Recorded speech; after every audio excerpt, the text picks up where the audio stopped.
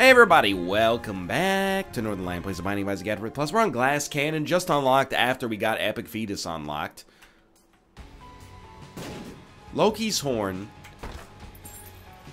I love this room. Loki's Horn, obviously Epic Fetus. I'm trying to figure out what the danger of this one is. I know that Loki's Horn Epic Fetus can sometimes cause problems, but we've had it enough times, I feel like, naturally, that it's... You know, we know what to do. You know, when you get the Loki's Horn shot, I mean, we haven't had it yet, so I'm trying to test it, but when you get the Loki's Horn shot, you want to hit down. Or perhaps an angle. This sounds weird, but you want to focus on one angle. I can't remember if you want to push them away, or if you want to try to get them, like... I know I recognize my diction is not very cogent right now. Just forgive me. Trying to think of the best way to describe it. You shoot it out in all four directions. If you hold the direction you originally fired the shot in, all four of the crosshairs will get further away from your current origin position. There you go. So what we want to do is just make sure that we're picking a direction to the extreme and not freaking out when we see four crosshairs. And I think if we do that, we should be completely fine. What I want to do, look for a secret room. Probably was it. I wanted to see if there were item rooms. Oh, I feel a sneeze. Calling for me out in the night, and it's... I sang a Canadian pop punk song, and the sneeze was taken away from me. And the Nobel Prize in discovering something that deprives humanity of joy goes to Northernlion for curing sneezes. Thanks a lot, buddy. Sneeze, for a lot of people, is the best part of their day, man. Don't deny it. Sneeze is enjoyable. It's therapeutic. I mean, obviously we don't want this, so we will take this instead. And that's like a good test. That's like question 1 on your Isaac exam, to be like, hey, what item should you take if there's no item rooms on a challenge? It's options or there's options. You know, there's interpretations... And also a correct answer that comes at the very end of it. Regardless. This should be very easy. I mean, I have no enduring memory of the Glass Cannon Challenge. The only thing I recall about the Glass Cannon Challenge is always being like, huh, Challenge 11 hasn't been unlocked yet. Huh, Challenge 11 hasn't been unlocked yet. And then all of a sudden, Challenge 11 becomes unlocked. Why not? I don't even know how this works. I don't even know if this works.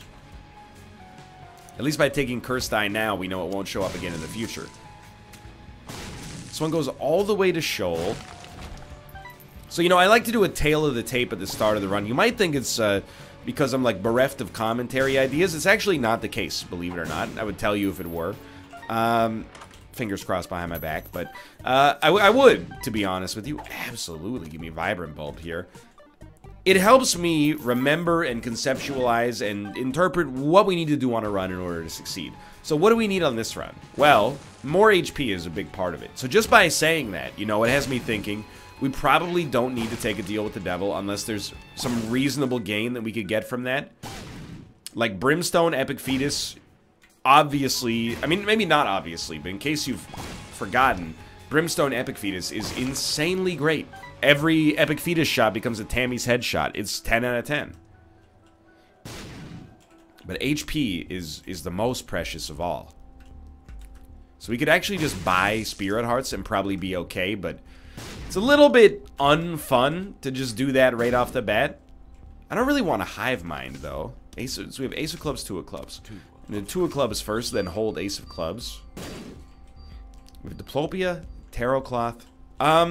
So right off the bat, I mean, I'll accidentally get rid of Diplopia when what I wanted to do was not that. We will take Restock. Another 2 of Clubs. What I wanted to do is take Diplopia into the deal with the devil so we could steal the items no matter what. But I accidentally, like a fool, blew up the reroll machine. Put myself in a weird spot. Luckily, we'll still be fine. So, you know, you probably don't want to take what they're selling you here. Dark Bum, though. It's maybe like the lone exception. Dude, I think we gotta take it. Just for curiosity's sake, you know? And I think we should take a speed upgrade. And then I think we should go make sure we get this heart up here. And if you don't pay out with the spirit heart, I'm gonna cry. All the way home. See if we can find maybe an eternal heart in a second secret room as well. As long as you got a plan for the way things are going, you don't... sorry about this. You don't have to sweat it too much, you know? Rules are made to be broken or something. Compass is really nice, actually. Would have preferred some HP, but... It was probably the wrong idea for us to take Dark Bum, but, you know, being skilled at a game... You ever read that Malcolm Gladwell book that I've totally read and I'm just pretending to not remember? Where he says, like, if it takes you 10,000 hours to become a master... Well, he doesn't say that. He says it takes 10,000 hours to become a master of anything.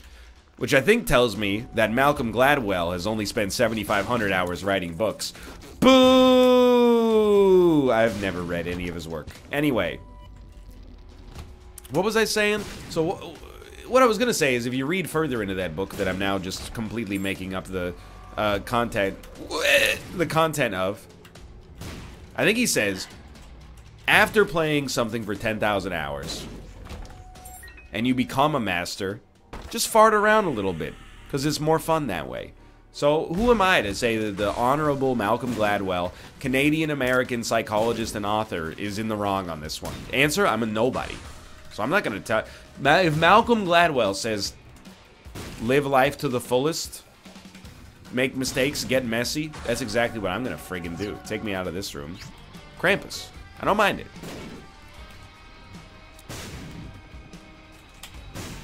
One more hit. Should be good to go. We don't really want Krampus's head. We don't at all want Krampus's head. Let's rephrase that. We do have restock, which has been showing up like an aggressively frequent amount of times recently, but, you know, it does allow us to do stuff like that, so I'm not going to say no. Half-price spirit hearts, keeping the world going round here. So I have to admit, begrudgingly, kind of thought these challenges would be a little tougher. Now, we did screw up head trauma on our second pass, but I mean, come on. You know, it wasn't an easy task. Moreover, everything that we did wrong in that episode is predictable. Everything I did wrong in that episode is predictable. But you could see how somebody could brain fart and forget Mom's Knife plus Tiny Planet is bad, but Mom's Knife, Tiny Planet, and Soy Milk is just horrendous. So we came back strong with our second run on that one. Suicide King was no problem whatsoever. Every time I walk into those.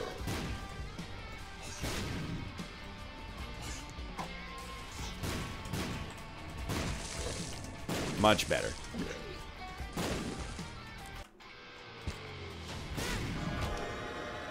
I don't like that, but I'll live with it. Give me the HP. We know we don't want what's in here because we already fought. And we'll head down to the next floor. I think what I'm trying to get at is well, excuse me, Mrs. Potter, I have to go to the bathroom. My suspenders got tangled up in my vas deferens again. Ha ha ha. He's not just a nerd, he's a nerd that's a little bit under the weather as well. What was I saying? Yo, I had points. Please stop giving me this room. I want a blood bank.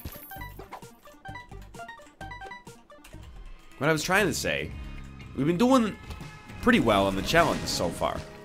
This one, we're not really circumventing the whims of the challenge whatsoever. I mean, this is just what it is. Any run with Epic Fetus, you're probably going to win. Let's just, you know, if you want to put it in perspective and be like, NL, you're kind of misrepresenting the challenge. I mean, please do keep in mind they started you with 1 HP on this run. Yeah, they started you with 1 HP. And Epic Fetus. You know what they start you with on an average Judas run? 1 HP and not Epic Fetus. And would you even consider Judas one of the hardest characters in the game? I don't know, you might. I'm genuinely opening the field to conversation here. Usually once you get a little bit of HP, you're smooth sailing more or less, but, you know, in advance of that, it could be a little spotty. So I think we do want Blank Card. Blank Card High Priestess. Not really an inspirational sort of setup. But if we can get Blank Card... I mean, here's the thing. If we get Blank Card Emperor, we could be done this run in, like, 2 minutes. A little bit exaggeratory. But it wouldn't take long. Here we go. I don't want to rush through this run, but we could put another one in if that's the case. But first we gotta find the Chaos, not the Chaos card, the Emperor card. You get the general idea.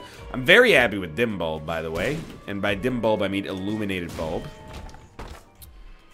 Don't think we need much statistical help here, but, you know, I'm happy to take what I can get. Thank you. And I'm eager, because I got stars in my eyes, because I obviously recall we still got a little bit of Greedier to go. And we still got a few post-it note things to check off. But once we get those post-it note things checked off, these challenges done, etc., etc., etc., we're playing Isaac again. Doing this save file has been fun, and we still got a lot of, we got to collect items, we got to do some of the weird, Meat Boy type stuff, but that just happens throughout normal play. I'm excited, because, this third save file, albeit fun, was also my penance for failing to bust off a triple-digit streak. And maybe that's a little bit unrealistic, and I shouldn't be punishing myself that much for, it's a gargantuan task. I've only done this once before. Your safety is not guaranteed. However, we're doing it. And I'm not saying we're doing it in record time. But it has only been, I don't know, maybe like 2 or 3 months since we started the new save file. At 2 a day, this seems pretty quick. It's taken us it took us like a year to beat the second save file. So what I'm trying to say is that I'm now twice as good at Isaac. Although, to be fair, it took us a year, but I think I was doing 1 video a day. So maybe my skills have hit an asymptote. It doesn't matter. I'm telling you, that 3-digit streak is coming home. You ever see, Rocky 4? You should watch it before Creed 2 comes out, because it's going to be like a redux. But anyway, Rocky 4. Apollo Creed steps into the ring with Ivan Drago. Rocky's like, hey, Apollo, I don't understand why you step into the ring. You already achieved everything you ever wanted your whole life. I mean, you knocked me out, Apollo Creed. Rocky 3, we ran shirtless on the beach together. I mean, it's the height of masculinity. What more could you want? And he goes, man, Rocky, I just gotta, you don't understand, okay? So he steps into the ring. Ivan Drago, punches him in the head. His brain goes all squirrely, and then eventually Apollo Creed dies. Ivan Drago famously says, if he dies, he dies. Rocky enters, the depths of his mind. He enters a period of depression. But then he comes out of it. The period of depression is me with this save file right now, even though, as mentioned for the 3rd time, I've been enjoying it, so it's not really a great metaphor. No, we're happy with where we're at. Then he comes back and he fights Ivan Drago. And, we've seen Ivan Drago. He's been training in these, synthetic laboratories. He's punching these, force readers. I don't even know what to call them. He punches, a bag. And then it goes, 1,500 kilojoules of force. And then, we see Brigitte Nielsen, because this movie did come out in the 1980s, inject Ivan Drago with something. And you go, oh, I already knew I didn't like that Ivan Drago fella because of the whole, he murdered the guy and then showed no remorse. I mean, accidents can happen, but when he says if he dies, he dies. This is it's bad form and bad manners. He should say, man, I really hope for the safe recovery of my fellow colleague, Apollo Creed. Well, we don't really want that. We don't really want that. We do want that. I can live with that. Anyway, Ivan Drago he's trained in synthetic ways, if you know what I mean. He's hidden for the cycle. Meanwhile, Rocky's running up Siberian mountains, and he's lifting logs, and he's doing hanging sit-ups, and it's incredible. And when he gets to the top of the mountain, he goes, Drago! If you haven't seen it, you don't need to anymore. But you should, because it's, in its own unique way, a masterpiece. I'm going to blow my nose if you give me a moment, and then continue the metaphor.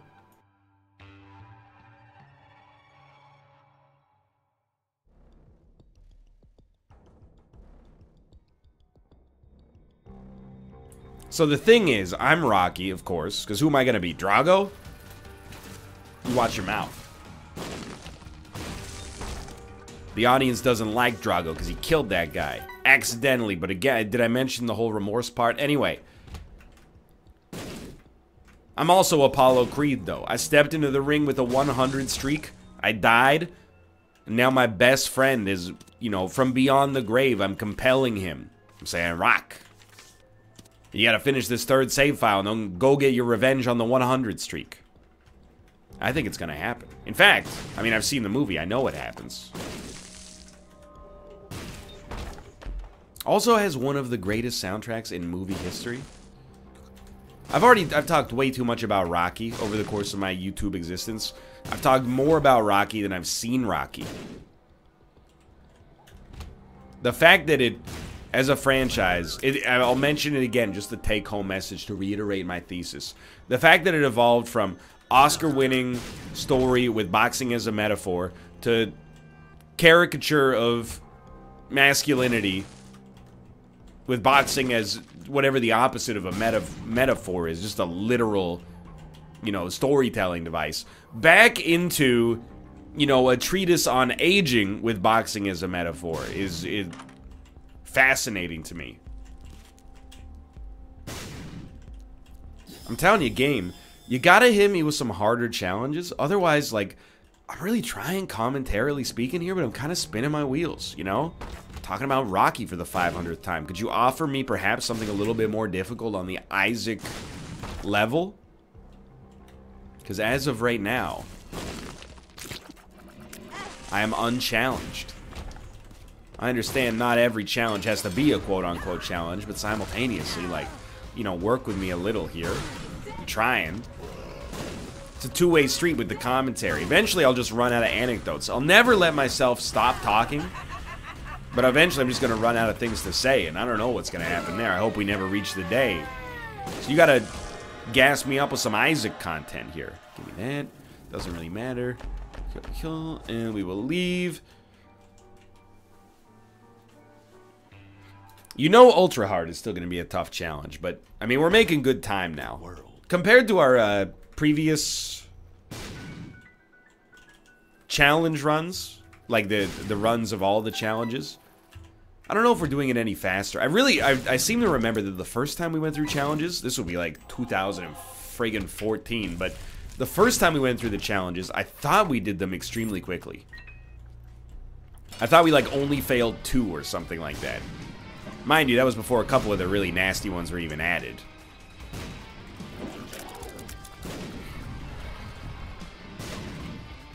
Anyway, it's been a while. Dude, I'm losing my mind. I don't know. I feel like there should be like a term you can coin for this. Look at this, 2 bone hearts that we can't even pick up. There should be a term you could coin for this. I'm gonna call it notification paralysis because it just sounds nice. It's got a nice cadence. I can see right now I have 3 notifications on Discord. That either means I've been added 3 times. Oh, it should take the bone heart. Or someone has given me a DM 3 times. And all I've been able to focus on for this whole floor is what's going on with these. Oh, it's Mathis. I'll reply to him momentarily. Turns out it wasn't urgent. No, but for real, Mathis and I are trying to find some more stuff to collaborate on. To be real with you, like, I think I mentioned it. I can't remember if it was in Isaac or in other content, but, oh, we want to go this way. October was a really tough month for me. Not really on a personal level, but like professionally, it was so busy. And I don't say that again to brag, but it was a staggering amount of responsibility in October. Plus schoolwork on top of it. So like, I'll admit, you know, once Darkest Dungeon ended, I kind of had to put a 4th time slot on YouTube on the back burner for a while. 1 second. Now, we still got the 2 Isaacs, we still got the Slay the Spire, but I understand people are out there, they're messaging me, please NL, I'm starving for some new Northernlion content. I beg you. I'm adrift in the desert. I need some sustenance, and I'm gonna give it to you. Mathis, hit me with your suggestions. Hit Mathis with your suggestions. Please, for my sanity, do not suggest Isaac races. I love him. And I love Isaac. I'll probably be playing it until the day I die, but simultaneously. I just beg you for not a fourth or a third Isaac video on a daily basis. So if you got stuff you'd like to see Mathis and I play, please hit me and him up with suggestions on Twitter. I'm open to ideas. We might do some more of the Hunt Showdown, but I'll admit I put the ball in his court and I said, hey, Hunt Showdown's cool. I'd happily do a few more videos of that, no questions asked. But simultaneously, what if we got something like a little bit more regular going? I don't know, like a co-op focused game or something along those lines. He also said something that rang true. The more collab focused I make my channel, the more enjoyable it is to do YouTube work. I feel that, my dude. It's not that I don't like doing YouTube. I love this time on a daily basis, locked inside of my own head and also inside of my own office, and I'm not being insincere. However, I'm noticing it especially, like I have a great appreciation for my co-hosts on Twitch. Especially, I should be more appreciative at all times, but especially when I'm sick and I'm like, dude, I don't know if I can talk for 3 hours straight, and then they carry the show for a while. That's teamwork, baby. Takes a little bit of the pressure off you. Lets you, you know, be a little bit more improvisational, bounce bits off of one another, etc., etc., etc. So anyway, I'm just saying, more collaborative stuff probably in the works, unless something horrible happens. If I kill you, I do still have to kill this one, right? I do. I hope you'll forgive me. I'm not really doing my due diligence on this floor. And the reason is, it would be artificial. Like, let's be honest. We're so completely set. We're going to easily kill Satan. I mean, this run, I have no idea. And this is really a question for, you know, the makers of the game. I have no idea why the glass cannon challenge would only go here. Like, why not make it go all the way to the end? I don't know. Maybe there's thematic lore reasons. Maybe I should stop claiming, or stop claiming. Stop complaining and learn how to love the bomb, but...